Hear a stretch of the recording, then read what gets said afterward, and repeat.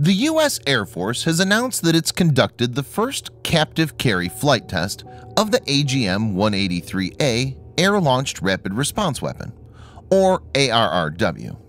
The test was conducted from a B-52H bomber. The weapon is expected to be integrated into B-52 in the future. According to an official Air Force statement, a B-52H carried a sensor-only version of the AGM-183A during the test, which occurred at Edwards Air Force Base in California on June 12, 2019. By captive flight, it meant that the missile remained attached to the bomber throughout the course of the flight, and by sensor-only version, it denoted that the missile had no warhead. The statement added, "The test gathered data on drag and vibration impacts on the weapon itself and on the external carriage equipment of the aircraft," and stated that the test met all the assigned validation points.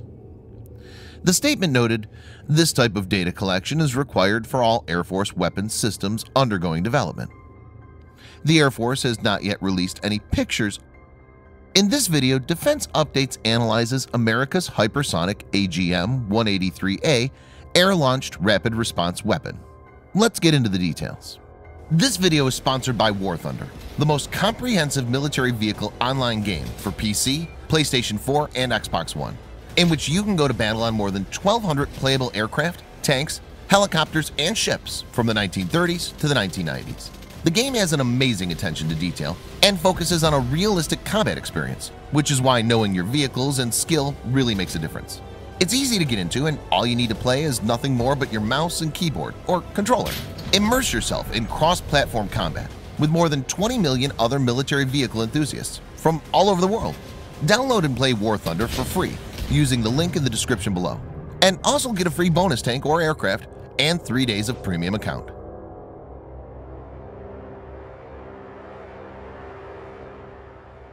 An object is said to be hypersonic once they exceed speeds of Mach 5. That's 5 times the speed of sound. This is about 1,715 meters per second, or 3,836 miles per hour, or 6,174 kilometers per hour.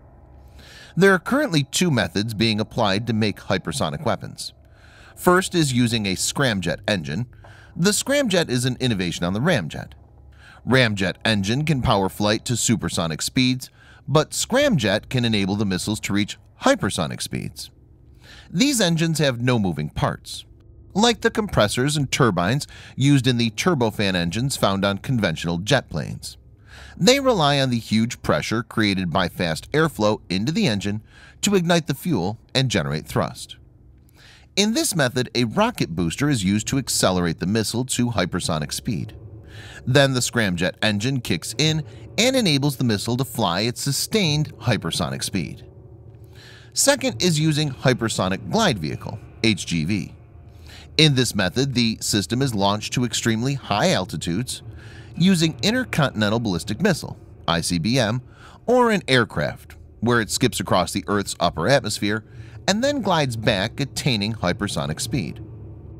ARRW uses this approach and is actually an evolution of the DARPA TBG effort. As per DARPA, the system is expected to reach speeds of Mach 20 when it glides back to the target.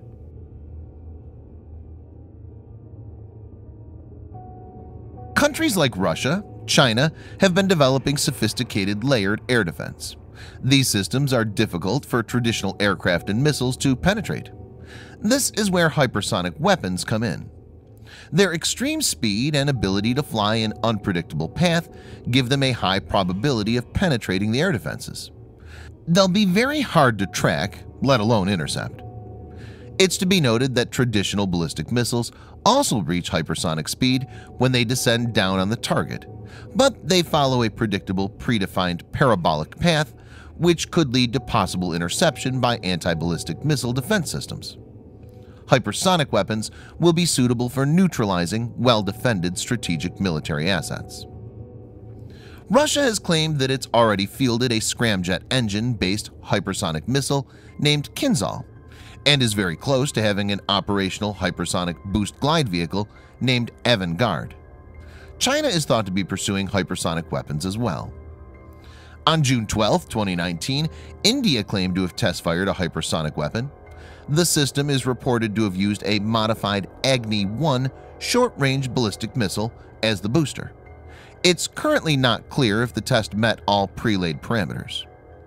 With the ARRW test, the U.S. is taking steps to field its own air-launched hypersonic weapon.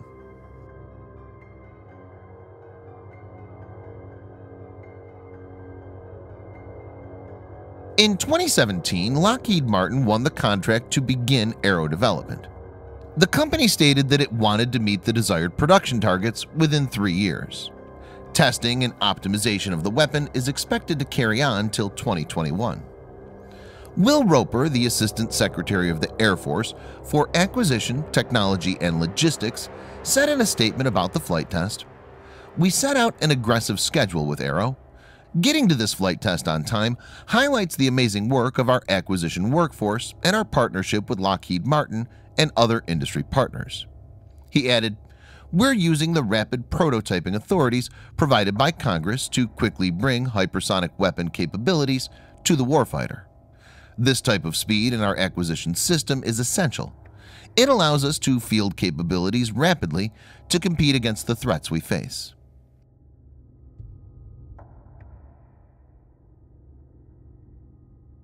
The Boeing B-52 Stratofortress is an American long-range subsonic jet-powered strategic bomber. The B-52 was designed and built by Boeing, which has continued to provide support and upgrades. It's been operated by the United States Air Force (USAF) since the 1950s. Superior performance at high subsonic speeds and relatively low operating costs have kept the B-52 in service despite the advent of more advanced aircraft, including the variable geometry B-1B Lancer and the stealth B-2 Spirit. After being upgraded between 2013 and 2015, it's supposed to serve into the 2040s. B-52 is powered by Pratt & Whitney turbojet engines. The 8 engines of the B-52 are paired in pods and suspended by 4 pylons beneath and forward of the wing's leading edge. It has a typical combat range of more than 8,800 miles, that's 14,080 kilometers, without aerial refueling. The massive range enables B-52 to take on strategic bombing missions. The powerful engines also enable B-52 to carry up to 70,000 pounds, that's 32,000 kilograms, of weapons. Viewers may note that in June 2018, the Air Force announced it was looking to purchase new pylons for the B-52 to carry multiple unspecified 20,000-pound class weapons. It's now known that the pylon will be used for ARRW. Depending on the exact size of the ARRW, B-52 may be one of the only aircraft that will be able to carry it. B-52 is currently a vulnerable platform because of its large radar cross-section and slow speed. It will find it difficult to penetrate advanced air defense system.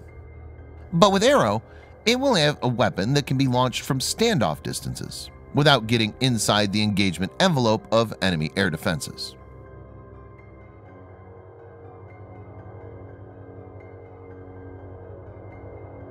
As per the changing dynamics, America is aggressively looking to field hypersonic weapons. It's pursuing the development through both the stated path. U.S. Navy's F-35C Joint Strike Fighter may soon be armed with hypersonic missile. Lockheed Martin has revealed a concept variant of its air-launched hypersonic air-breathing weapon concept hypersonic missile, or HAWC, as a weapon option for F-35C. Viewers can check the video on the above card. The U.S. is lagging in hypersonic weapon space, especially against Russia. But with considerable attention and funding being provided, it's expected to catch up quickly. It will be interesting to see the progress and how the tech matures over time. Thanks for watching. Subscribe for more videos like this. Hit the like button if you find the video interesting, and kindly provide your feedback in the comment section. This will help us improve.